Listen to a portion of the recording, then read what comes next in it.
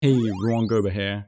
A 5-star limited harmony has finally hit Star Rail and she is incredible. Permanent damage percent higher than Bronya's to the whole team. A Nihility-esque buff which is insanely strong, incredible self-damage from a harmony of all things, and more all packed into one beautiful unit.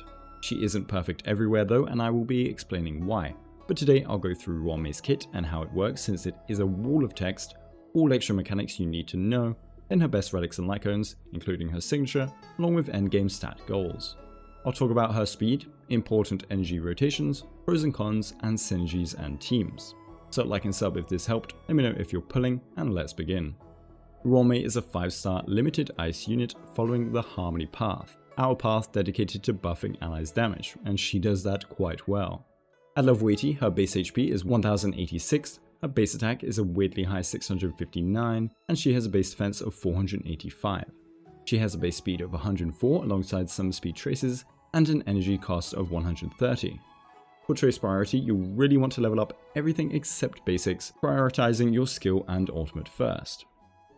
So onto abilities. Her basics are nothing important, so onto her skill. String Sings Slow Swirls. After using it, she will gain Overtone for 3 turns, decreasing at the start of her turns. When it is up, all allies gain a universal damage percent buff and a 50% weakness break efficiency buff.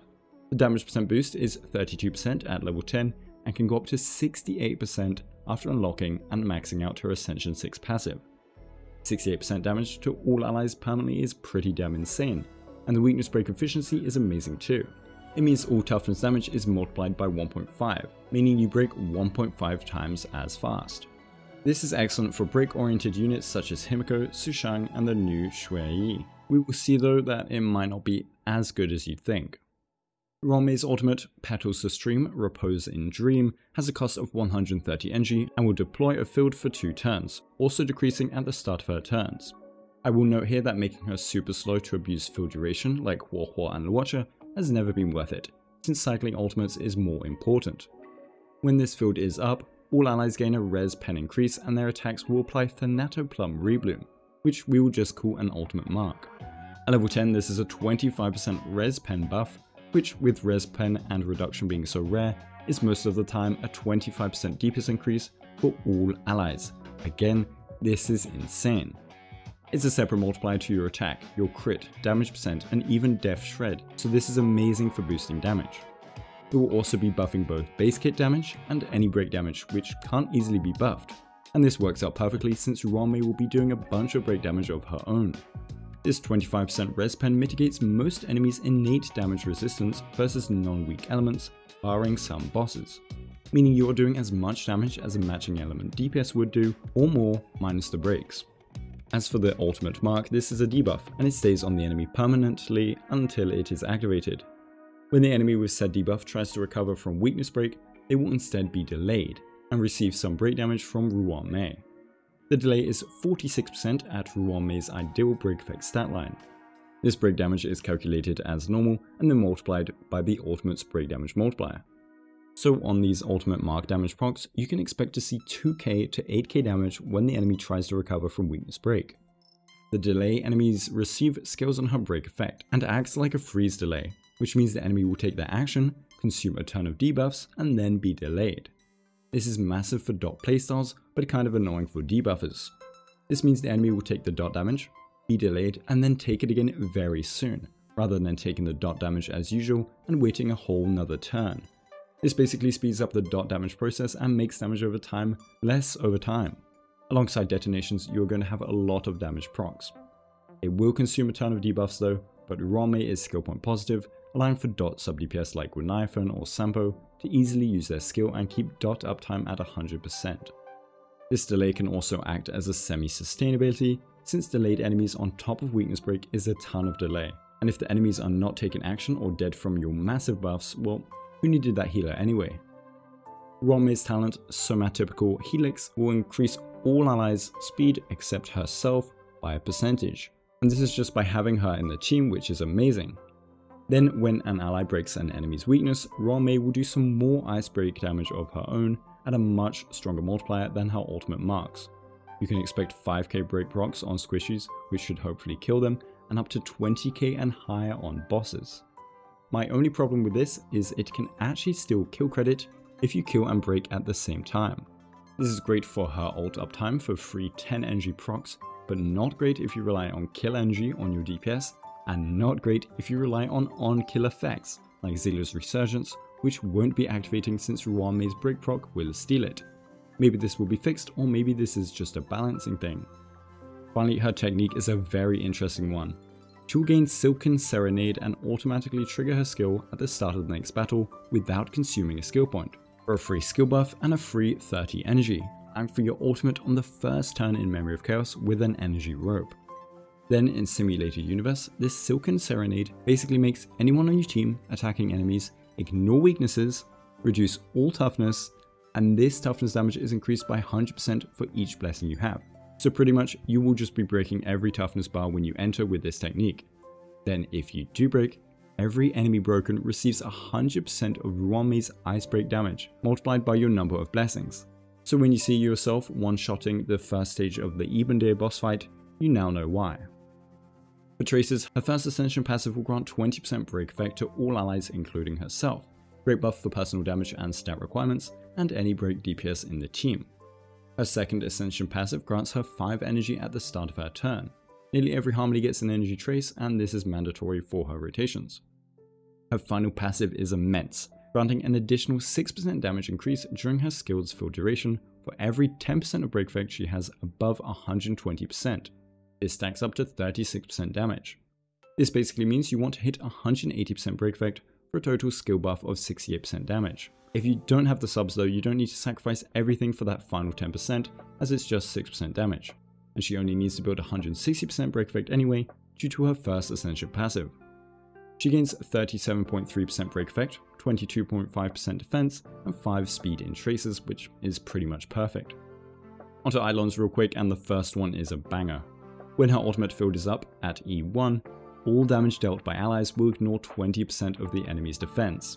Ignoring 20% of the enemy's defense is an 11.7% DPS increase to your damage, so to all allies, and this will be buffing their damage, their break damage, and Ruan Mei's own break damage, and this scales if you have additional sources of def ignore or reduction, another unique buff to add to Ruan Mei's collection.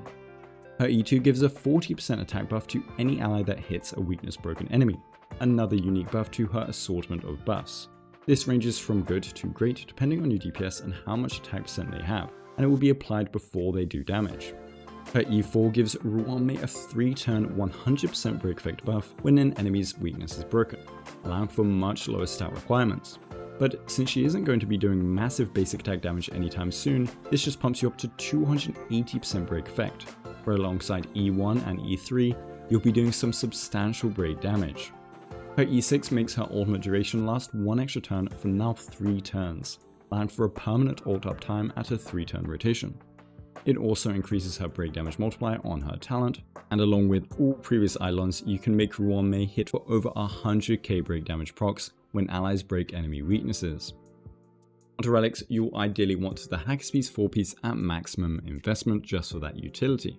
You want a 2-Hacker 2-Thief combo at good investment, and a Thief 4-piece at minimum investment. 2-Hacker 2-Thief is probably the safest bet. For planar ornaments, you'll either want to go Talia for the break effect stats, or Vonwak or Penacony for the 5% energy and or other utility. If you run a rotation that doesn't need the 5% energy, like a 4-turn rotation, and you have enough break effect in stats, then Kill or Fleet is fine as always. For main stats, opt for HP percent or def percent body, speed boots, def percent or HP percent orb, and an energy rope. You won't go break rope, the extra stats in break effect that you can get in subs isn't worth losing out on energy ever. And no, ice damage percent orb will not give her more break damage, it does not scale with damage percent. For an endgame stat goal, we will want to hit 3.5k HP, 1.2k defense, 160% break effect, and speed is variable to what you want, but you can hit 140 from Hacker 2-piece, her traces, and speed boots alone. On the topic of speed, being fast for supports is pretty much always good, and being very slow is just a waste, just like on Huohuo and Luocha. Yes, you technically have a longer field duration, but her skill is permanent anyway, and her ult is the only one you could abuse. At 109 speed Ruan Mei, which is her standard speed pre-Relics, following my Ting Yun sheet, Your DPS would need 163.5 speed to go 3 times at the same time she goes twice. You're not doing that without making sacrifices that aren't worth it unless you use Hanyu specifically, and it's still not worth them. Since you're also using her ult for the DPS's burst rotation, I doubt that additional turn with the 25% res pen on a weak part of their damage is worth a Ruan Mei that needs 2 cycles to get her ultimate back. And you also lose out a ton of skill points from her for your team. Finally, you'll want to be first if you want to ult before your DPS's first turn on the first turn of Memory of Chaos. If you do want to go slow, the only way you would do so is by abusing Von Whack. It lets you have a better first wave of Memory of Chaos at the sacrifice of your second wave's first turn. Von Whack at 120 speed Ruan Mei means a DPS of at least 130 speed can have 3 turns of her ultimate uptime on the first wave. The way it works is Von Whack will push her ahead of the team, and with her technique, she can ult on her first turn.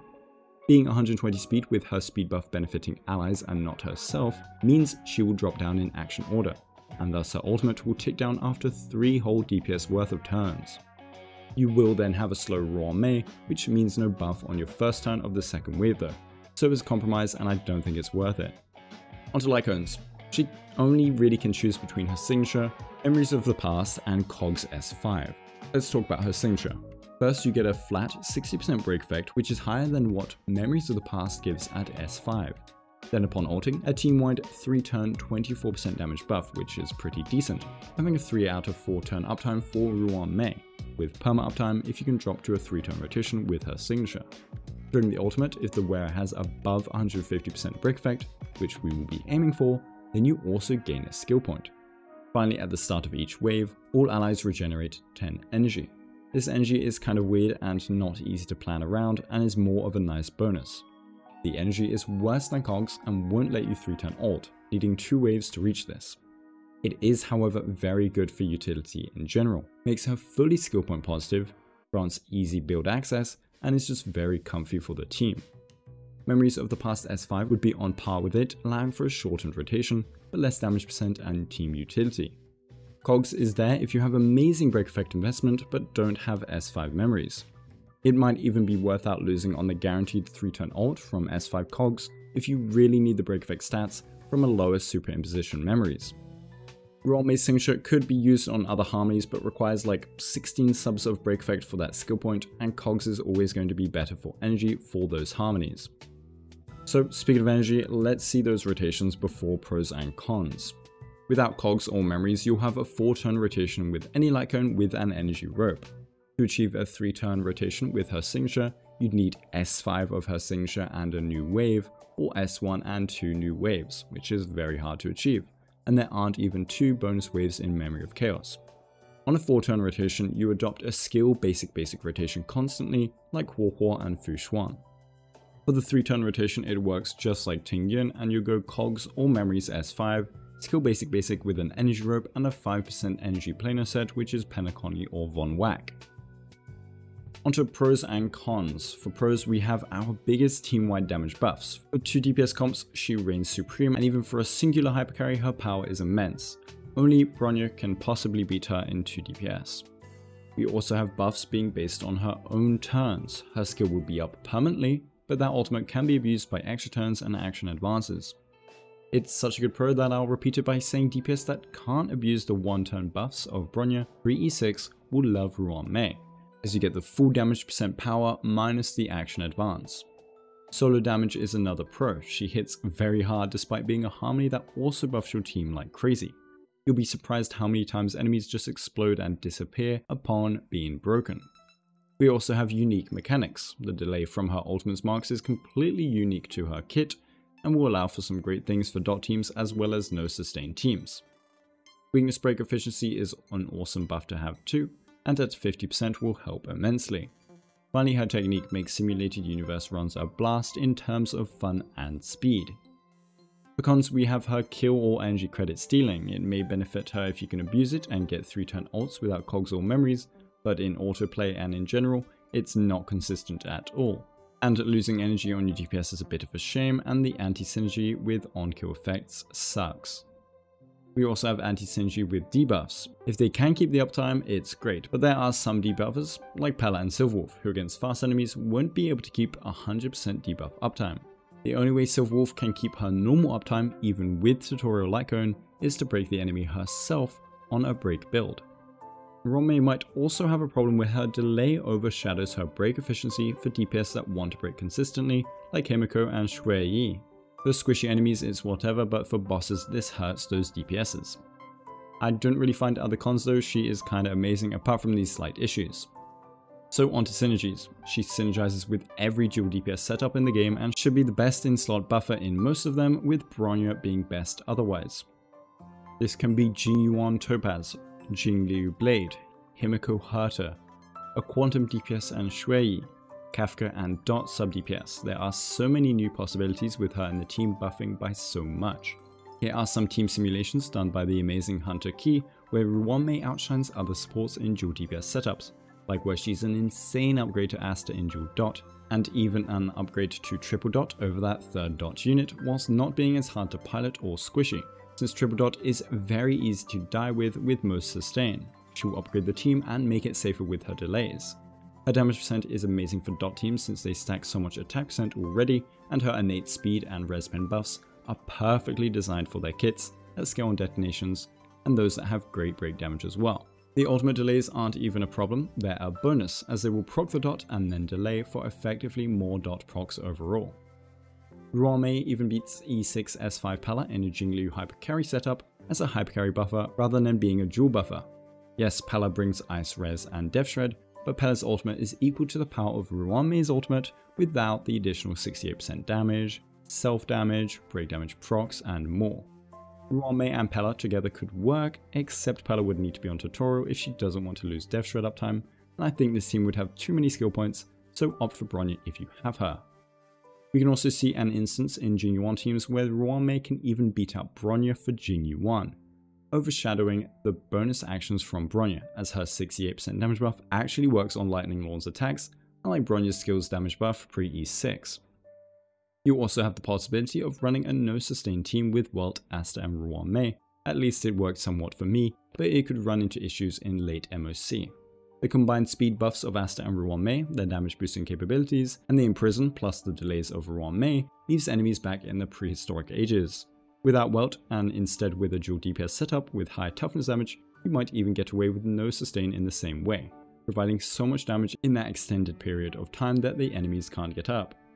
Shui Yi is a brand new 4-star with a guide out anytime now from me, but I find the high damage percent not great for her since she's already hitting 200% damage easily on abilities. Furthermore, it might need more time to cook, but whilst the weakness break efficiency does translate to more stacks, the high break effect Entangle delay with Ruan Mei's own delay means it's hard for enemies to get their toughness back up, and therefore Shui Yi will be wasting her next turn. More on that in the Shui Yi guide. Units that want enemies to have their weakness broken, like Su Shang, work great with Ruan Mei and can get enemies to that broken state much easier. Ruan Mei does finally have an anti-synergy with Zila due to the kill stealing sometimes, but maybe that will be changed, and she has slight anti-synergy with offensive debuffers, particularly ones that debuff on ultimates. More teams will come in a secondary video if I have time for it, but with these calculations and team ideas and the fact that she can really work with nearly anyone, I hope you can find some awesome teams to let me know below in the comments.